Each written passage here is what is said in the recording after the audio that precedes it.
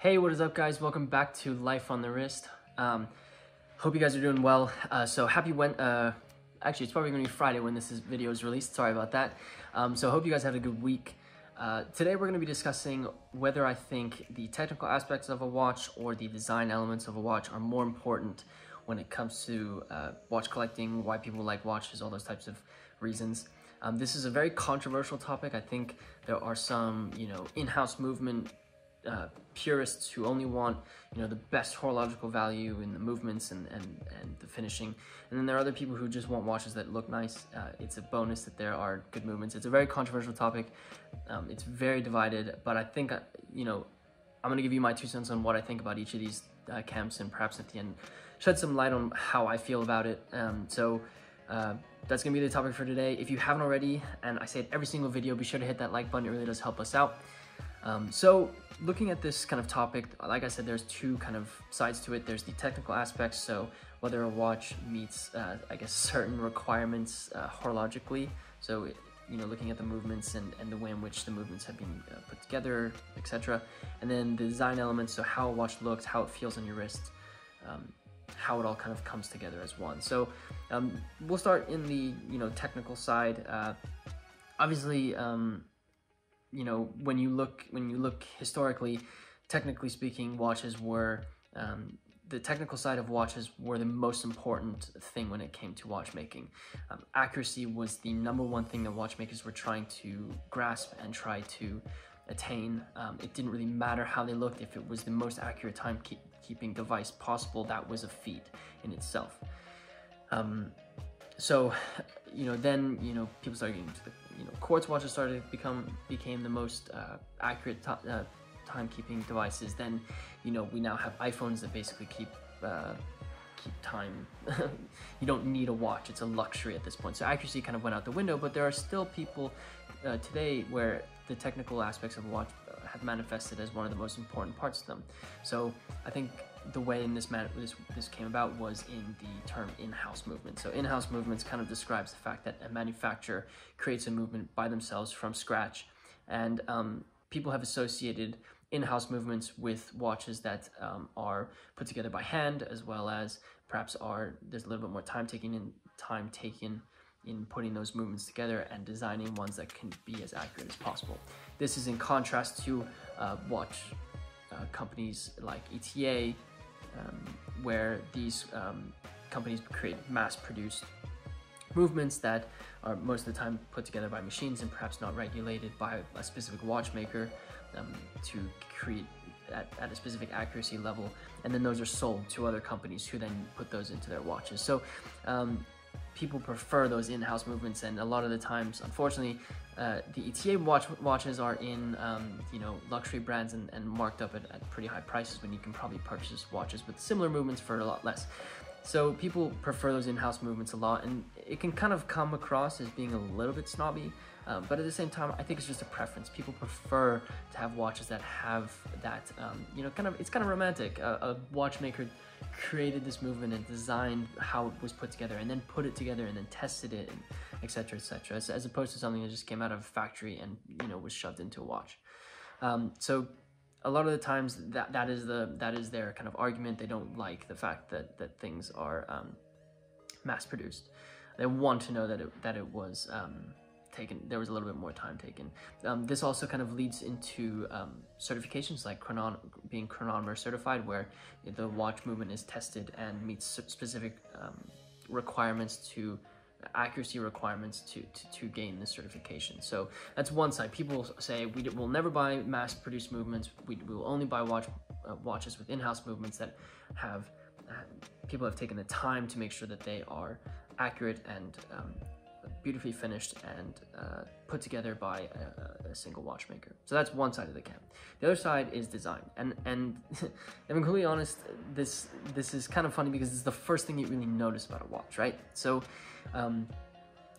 these people buy what they find visually appealing to themselves. So this obviously manifests itself in how the dial looks, how the dial is laid out, how things mesh with each other on the dial, but it also can be things like the movement finishing, or perhaps the case quality and how it all was put together.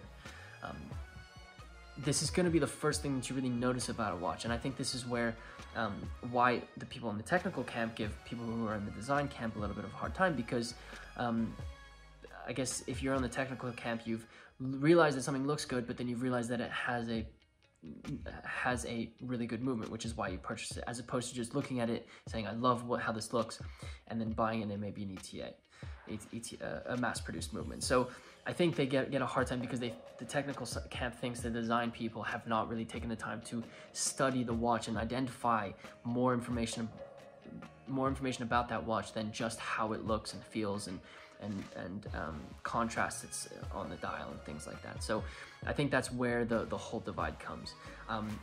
But at the end of the day, the design of the watch is really going to be the thing that you're going to look at. Yes, I can look at the watch on my wrist and I can say, oh, this has an in-house movement, etc., etc. But really, if someone on the street ends up looking at my watch, they're going to say, do I like the look of that? Yes or no. They're not going to ask. The average individual is not going to ask me about the movement inside. So I see where the design people find the technical people a little bit snobby because, you know, a lot of the times those in-house movements are also a little bit more expensive. So there's a lot of, you know, ebbs and flows when it comes to these arguments.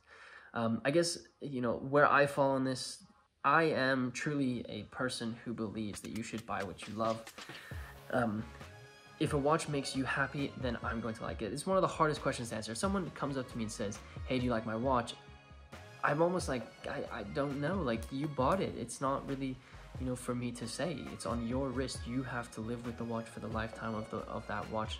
You should enjoy it. It shouldn't be, you shouldn't look for external validation on the watch that you ended up purchasing, right? So I'm a true believer in buy what you love. I also believe, though, that watches that have a little bit more time and energy put into the technical aspects of them make me a little bit more happy, because I am aware of, you know, the time and energy and engineering feats that the watch on my wrist may have been involved in, you know? So for me, I think because I'm so interested in watches, I like the technical aspects of it, but I'm not going to shun someone just because they purchase a watch that has a mass-produced movement in it.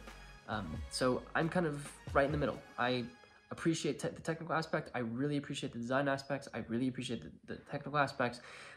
But it's not like I'm going to only buy ETA movement watches, or I'm not only going to buy in-house movement watches. A watch makes me happy and I enjoy wearing it on my wrist, then I would probably fall in that camp, right? So I think a lot of people try and be one or the other, and I think you should just kind of fall in the middle, you know? There's a lot of pros and cons for both of them. I think, you know, watch companies that put mass-produced movements in their cases and perhaps, you know, finish them a little bit differently or adjust a few things here and there, but then mark them up substantially. I think that's kind of, and I think this is where the technical people are right, it's kind of like robbing people, you know? I could buy a watch with a lot less, for a lot less, you know, less modifications by the manufacturer, but I could get the same movement in another watch for a lot less. I think that's where technical people kind of get a little bit upset. And I think that whole practice, I think, kind of revolves around the fact that a lot of these brands, luxury brands, have a lot of power with the way in which their name is portrayed or thought of by consumers. And they can, I don't want to make this as an excuse, but they simply can do it, you know?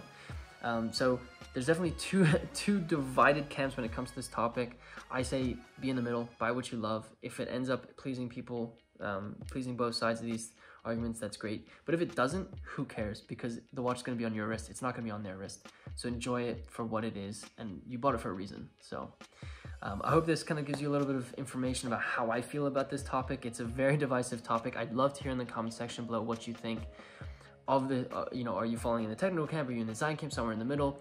What do you think the line is where you can kind of be in both? I'd love to kind of hear your thoughts on what you think about that. I think this is going to be another controversial video that I've made. I hope. I think there's a lot of really interesting discussions that can happen in the comment section if people are kind of engaged in this discussion, and perhaps it might shed some light on your opinion versus someone else's. So I hope you enjoyed this topic.